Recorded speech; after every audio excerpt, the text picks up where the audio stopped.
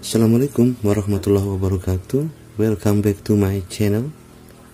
Baik teman-temanku semua, selamat datang kembali di channel saya. Channel dimana kita bisa belajar bahasa Inggris secara online, secara mudah, secara sederhana, dan murah meriah. Mudah-mudahan bermanfaat. Baik teman-temanku semua, kembali kita akan bahas tentang perbedaan sekaligus persamaan dua kata yang sering kali membingungkan kita dalam belajar bahasa Inggris. Oke?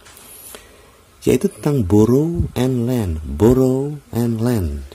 Borrow and lend ini artinya sama. Artinya meminjam ya.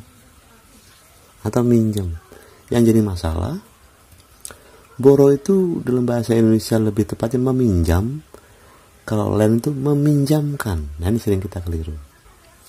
Jadi kalau borrow ini artinya adalah mengambil sesuatu, take something from someone.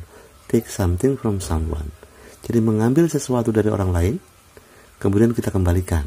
Makanya disebut meminjam. Sedangkan lend itu give someone something. Jadi memberi seseorang sesuatu. Jadi meminjamkan lebih tepatnya ya. Contoh kalimatnya begini. He borrowed some money from me. He borrowed some money from me. Dia meminjamkan uang kepadaku. Oke. Dia meminjamkan uang kepadaku. Meminjam uang kepadaku. Dia meminjam uang kepadaku. Jadi yang meminjam uang adalah dia laki-laki kepada saya. Kalau ini saya ganti lend, maknanya menjadi dia meminjamkan aku. Gak bunyi jadinya nih. Oke? Jadi kalau meminjam, yang di subjeknya inilah yang meminjam, gitu ya. Yang di sininya yang memberi pinjaman, kira-kira begitu.